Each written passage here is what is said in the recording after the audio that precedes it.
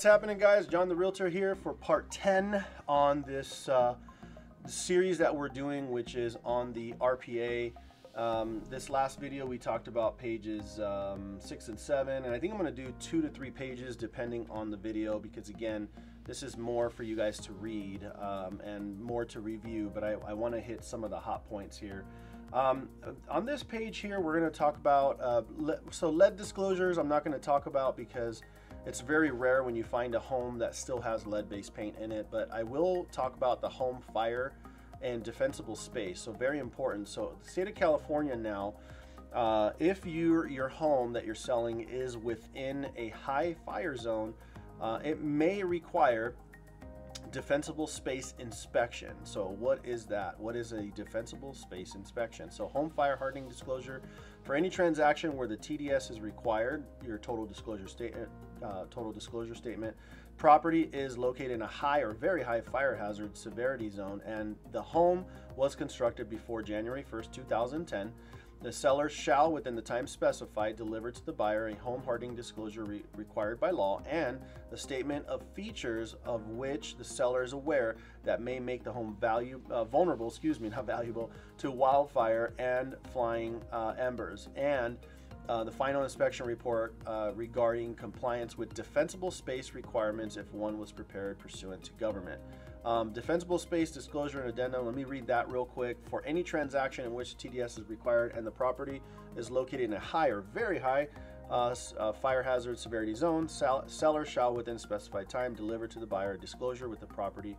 The property is in compliance with any applicable defensible space laws designed to protect a space law. So basically what it means, guys, is I had a property in LA County. Just to give you guys an example, I was in the city of West Covina, and it was in a high fire zone because it was up in the mountains in a really nice area of Covina there. So basically what happens is you have to get an inspection from the fire department. They have someone specifically designated to come out to the property and inspect the surroundings of the property to check to make sure that there's no fire danger. In other words, if you have brush, bushes, trees, plants, that kind of thing, they all have to be a specific distance away from the home, from the structure itself. If they're not, or if they're overgrown, then you may be required, or your seller may be required to abate those plants, clean up, right? So that's all required. There's a specific website out there that you can search the address of the property, and you can see if it's part of that zone, and if it is, then it will require that. So I really encourage you guys as agents, if you see a property and you don't know, like if it's close to the mountains or that kind of thing, I would please check in the very beginning of your transaction, because this can take weeks to take care of. We got really lucky because we got the phone number to the inspector himself, so we were able to schedule it. But I really encourage you guys to please do it at the very beginning of your transaction, because if you don't check, or you don't have your TC check or whatever, you're gonna be in a nightmare on your transaction, okay? Because now you're affecting the seller, you're affecting the buyer, you're affecting everybody and yourself. So liability is huge on this, so make sure you please do this and have your addendums there. So that's it, guys. That's that part of it there. If you have any questions on that, again, comment below, and I will definitely help you guys out on that, okay? So termination rights, withholding taxes, you guys should probably read that. Megan's Law database, we all know what Megan's Law is. That's still going to be in there, for buyers to be able to visit the website and track that themselves. And then notice regarding gas and hazardous liquid transmission pipelines, that's in there. Community condominium plan development, so that's all in there as well. This kind of goes over all of your disclosures, natural and environmental hazards.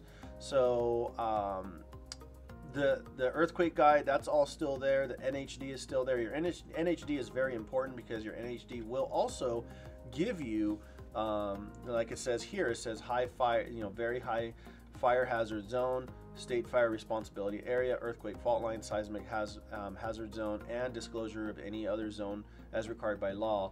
and provide any other information required for those zones. So NHD is very important. So when you guys get that back in the beginning of your transaction, again, I cannot stress enough to check for those fire zones and all of that as well, okay? Because part of that in your prelim is to review it and then talk to your buyer about it. And that's part of that investigation period and those contingencies. So could you guys imagine being through the pandemic, you buy a house, buyer's like, I don't want to have any contingencies, I just want the house. And then they find out that they're in a really high fire hazard zone and their homeowner's insurance is really expensive, and they bought the house, and then maybe they're also in a flood zone and they had no idea. So now who does that sit against, right? So who's affected by that? I'm not an attorney and I will not give legal advice, but I will tell you that as an agent, it is our responsibility to protect our client's best interest. In this case, because we're talking about the RPA, it is the buyer's best interest, right? So do the job, guys. We're professionals, so do the job and you know, make the money worth it, and then keep your license, all right? So that's important. Buyer's investigation of property and matters affecting the property. So this is also important.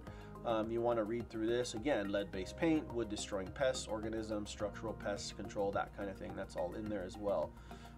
Title investing is super important. So how is the property going to be held in title?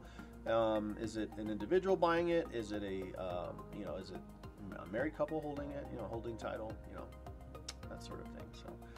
Let's see, that was page 9.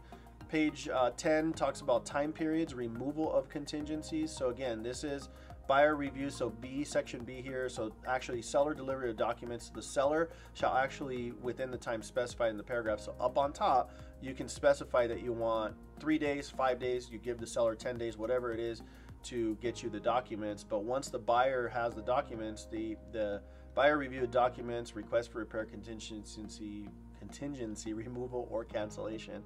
Buyer has the time specified, perform the investigations and remove. So all of this is part of that table of contents of the buyer's physical contingencies and everything as well. So this talks about removing it, and the seller's right to cancel. So this is really important. So the seller typically cannot cancel a transaction just because. So the seller can't say, forget this buyer, I'm going to cancel and I'm going to move on, right? So if the time specified, so if you notice section C1 says, if the time specified in this agreement, the buyer does not deliver to the seller a removal of the applicable contingency or cancellation of this agreement, then seller, after first delivering to a buyer a notice of buyer to perform, and I'll explain that, may cancel this agreement in such event. The seller shall authorize the return of the buyer's deposit except fees incurred by the buyer. So you guys see that, like, there are specific things that will happen that the seller can cancel the transaction, but there are steps that the seller needs to take. So if you don't remove your contingency, okay, the seller can submit a notice of buyer to perform. You have 48 hours from the submittal of that, or from the execution of that document and delivery. You have 2 days to fulfill that performance item. If it is not fulfilled in that time, the seller can then send you a cancellation of contract. Like, this is serious stuff, right? So the seller right to cancel buyer contract obligation. Seller, after first delivering to buyer a notice of buyer to perform, may cancel this agreement if by the time specified in this agreement, buyer does not take the following actions. Deposit funds as required, that's number 1. If the funds deposited pursuant to paragraph 3D are not good when deposited, number 2. Deliver updated contact information to buyer's lender as required by paragraph 5C, number 3. Deliver a notice of FHA or VA costs or terms, if any, as specified by paragraph 5C4, that's 4. Deliver verification or satisfactory verification if the seller reasonably disapproves of the verification already provided as required by paragraph 5B, so that's 5. Deliver of a letter required by paragraph 6B. In writing, assume or accept leases or liens specified. So there are several things here, guys, that the seller can cancel on, right? Now also, seller right to cancel seller contingencies. Seller may cancel this agreement by good faith exercise of any seller contingency including in this agreement or otherwise agreed, so long as that the contingency has not already been removed and waived in writing. Okay. All right, now buyer's right to cancel. Buyer's right to cancel seller contingencies. So if by the time specified in this agreement, seller does not deliver to the buyer removal of applicable contingencies or cancellation of this agreement, then the buyer, after first delivering a seller notice to perform, so you notice there is a seller notice to perform as well, okay? The buyer and expenses already paid by the escrow holder, so may cancel this agreement. So you see that the buyer, it also talks about buyer, cancellation as well. Buyer's right to cancel seller contract obligation. So if the seller doesn't, fulfill their obligation, they can cancel as well. Buyer right to cancel buyer contingency. So this one's really important. So I'm going to save this one for the next video because it does talk about some of that, because we're already 10 minutes in. So guys, again, I thank you so much for attending the videos. It's super important to me that all of you learn. And again, as I talk about, and even in the last video, buyers, if you're out there purchasing a home and you're interested in the contract and you want to know, or if you're interested in real estate overall and you want to get your license, then please, stick around for the videos. I know this is a lot of information, but hope it helps. Again, don't forget to like the video. I appreciate it. Don't forget to subscribe for more videos and other fun stuff coming up. For now, I hope you guys stay productive, and we will talk soon.